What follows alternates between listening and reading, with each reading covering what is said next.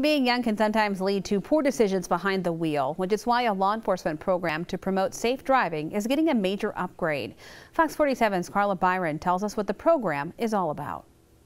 S.T.O.P.P.E.D is a parental notification system developed by the Michigan Sheriff's Association 10 years ago. It's finally being brought into the 21st century to help reduce the number of crashes among drivers under age 21. As soon as they get their driver's license, their percentage of being injured or killed goes way up. How the S.T.O.P.P.E.D program worked in the past is if a car was pulled over for violations, a deputy would notify parents through the mail, which could take up to a week. The deputies either forgot a lot of times to fill out the form or just didn't do it, quite frankly. Now through a partnership with State Farm Insurance, notifications are electronic.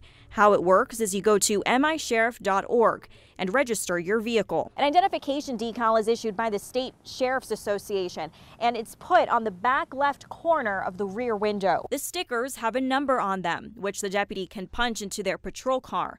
The parent will then be notified by choice of text or email of the traffic violation. Parents then can choose to either say something to their child right away when they get home, or maybe sit on that information for a little while and see if Junior decides to come forward on their own. The program also has an analytics program built into it that the sheriff will be able to look at. How many stops were made under this program, what deputies made those traffic stops, and then what we'll do is we'll take that information and compare it with the Office of Highway Safety and Traffic to see if indeed there is a reduction in crashes involving the 16 to 21-year-olds. The whole point is to get parents and their children talking about it, so the kids will become better drivers. It's proven that when you have enforcement that things tend to change, right? So far, the Livingston County and Mason County Sheriff's Office have signed up for the program. If the program grows well, it could expand to other counties across the state. And that was Carla Byron reporting for us there.